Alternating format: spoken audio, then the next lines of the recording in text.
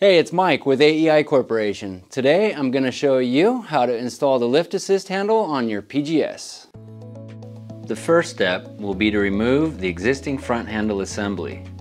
Using a number 2 Phillips head screwdriver, remove all 4 screws.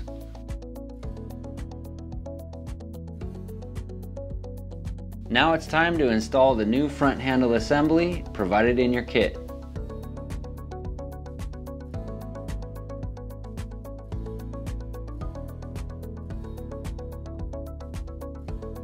Attach and tighten the handle extender to the front assembly.